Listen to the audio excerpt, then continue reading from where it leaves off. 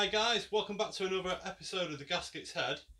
I hope you like my Oscar-worthy performance, but if you couldn't tell, the boot won't open. Well, it won't open from the switch. So it's quite a common problem with Fords of this age, Mondeo, Fiesta, Galaxies, the Focus, etc, etc. And what the problem is, when you unlock the car,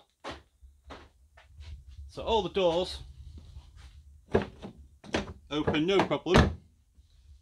But you come round to the boot, go to press the release switch, nothing. However, if you unlock it on the key, it opens.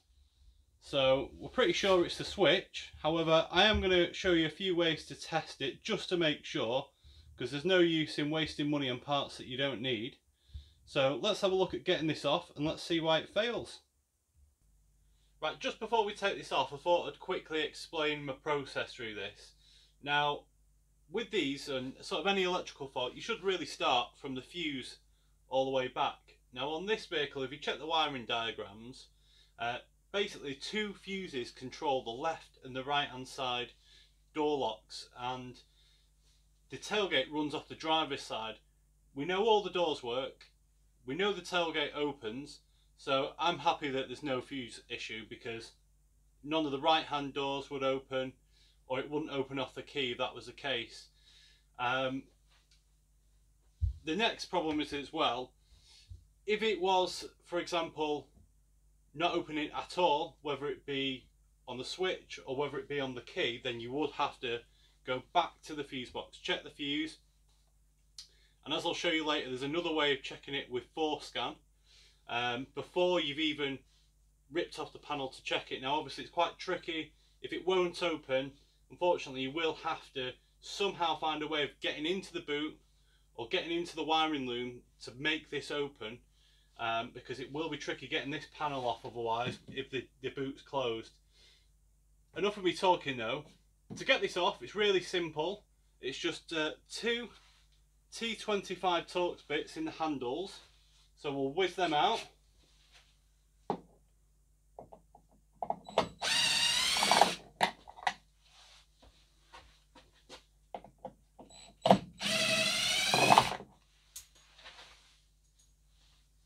And we'll drop them. And it's literally a case of let's just pull this down. And they're only on little spring clips. And that is as easy as that. The panel's off. And get that out of the way, and I'll show you more close up what's going on behind that panel. Right guys, this is the tailgate sort of lock itself. Then from that we've got the short wiring loom, which just runs down to a join with some of the other bits of loom. Then this little white connector here, this little thin wire that runs through the back in there. I'm not sure I can quite get you in there, but that runs through a little grommet out into the handle and then into the switch itself. So what we're going to have to do is get the handle off. All it is 4 little 10mm nuts just straight across it. There's 2 in the middle. They're a bit fiddly to get to, but they're not too bad.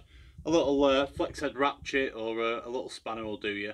So I'm not going to bore you taking them off, but what I'm going to do is I'm going to get this handle off now, and then we'll show you with it all off the vehicle and see what's going on with this.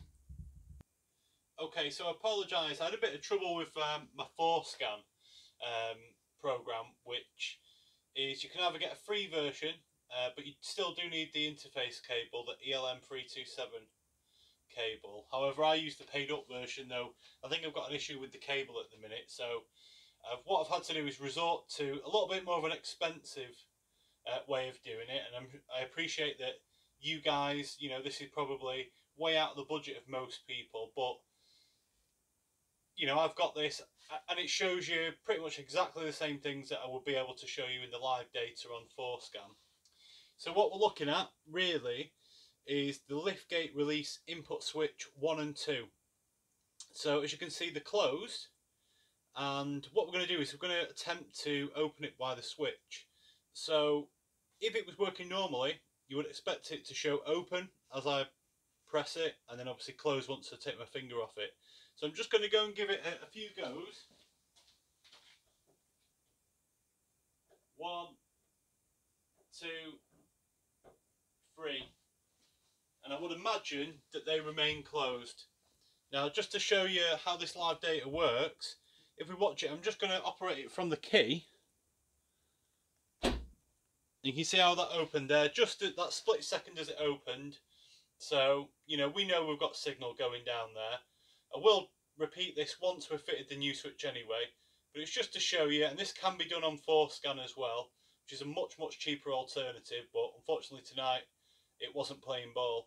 So let's go and get this switch off, and let's have a look at it.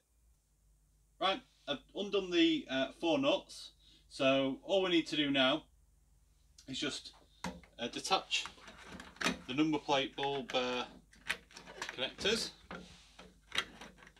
just like that.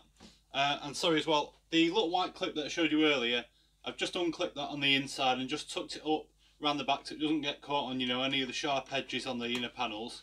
So all we're going to do, just with a little pick or a little flatted screwdriver, whatever you've got, I'm just going to pull this grommet through. Carefully just pull that through, and we'll get that on the bench and we'll have a look at this switch. Okay, we're just going to pop the switch out of here now. Quite simple. There's 2 little tabs or little ears, just one on either side. Just literally pop them in and sort of press it down. Been on here a long time, so it might be a bit gummed up with crap in there. I'll get the other side popped out. There we go, and that's through. So let's compare this against the new one now, and let's see what's happening. Okay, I'm just going to quickly show you these two. This is the brand new genuine Ford one. I'll pop the part number in the description below. And this is the old one. Now, it doesn't actually look too bad inside this one, but if we just throw that away, there you go. You can see the moisture. I imagine that internally this little switch is probably corroded in there or whatever, so hence why it's not working anymore. I'm not going to bore you with any more sort of lab type test for this. I'm going to trust that this new genuine Ford one's going to work. Just a quick note as well, the part number that I put up is just with a switch on its own. Ford do sell one with that wire that was connected to it, so I'm just going to test the wire though, just to make sure it's not the wire. Although you can buy them together, but believe it or not, it's about twice the price just to have this little wire. So unless you absolutely desperately need that wire, just buy it on its own on the part number that I'm going to put in the description for you. So quickly, we're just going to check, make sure that this wire is all right. It's only 2 little wires. We've got a black one, and we've got what appears to be a black and yellow one. So first things first, we're going to check the black and yellow one. Just make sure that we've got a good circuit there. Let me make sure I get the right one. Don't want to jam this in too much. Perfect. Because obviously it's quite big, the tip on that, and it will pry it apart, and then you will damage the little connector in here. And next one, just the black one,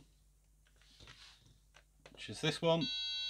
There we go. We've got a circuit, so yeah, we're happy that's working, and we'll just reuse that. No need to buy a new one. So let's get this put back on the car, and let's get this job finished. Almost forgot to put the new switch in. Once you've hooked the wire back on, it can only go on one way. Just literally hook it in. As you can see, it's got 2 little ears on the side. You can see the grooves either side of the housing, and just literally pop it in. That is it, ready to go on. Okay, I've popped the wire back through now and just connected it back into the connector on the inside of the tailgate. And it's pretty self-explanatory. Just thread it through, pop the grommet in. The next thing to do is to just pop the connector back on the number plate lamps. A bit flimsy these things, so just be careful not to bend the tabs on the lamps themselves, because these ones are getting on a bit and probably need changing soon. So there we go. Right, next up you've got the 4 bolts, and you've also got the two little tabs. So what you might find here is just try and line it up as best as you can. And you might find that the little connectors for the number plate lamps just pop down, so you just need to pull them up with a bit of a pick or something, whatever you've got. And then as soon as it goes in, just hold it there. We'll lift this up and we'll get it bolted back up from the inside. Right, what I'm going to do is I'm just going to nip up the screws on the handle. You don't need to overdo it, they don't need to be on that tight.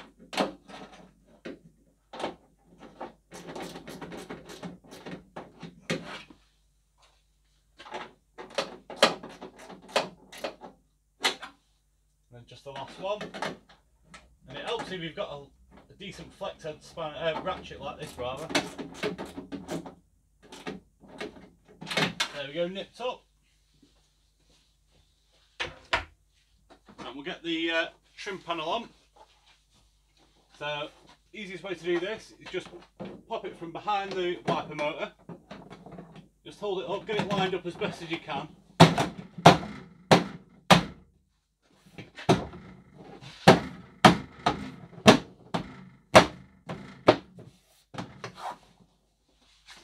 There we go. Just got to knock those clips in, and then lastly we're just going to put these two Torx bits back in the handles.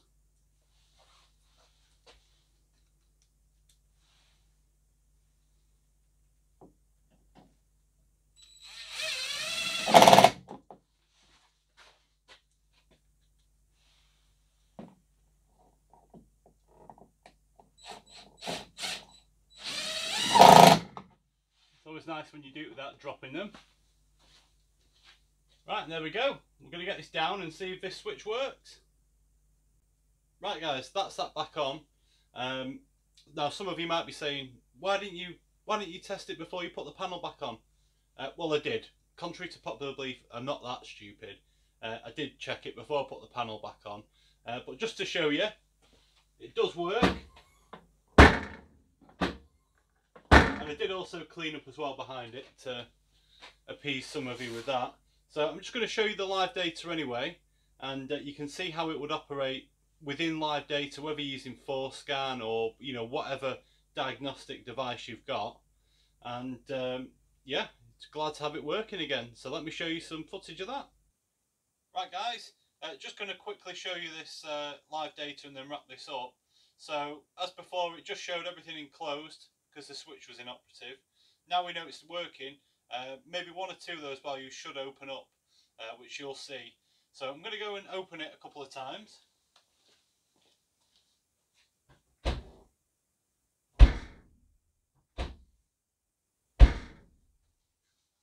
Now you wouldn't have seen that, but hopefully you have.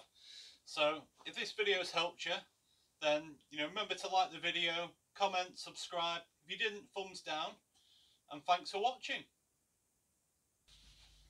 Little spider.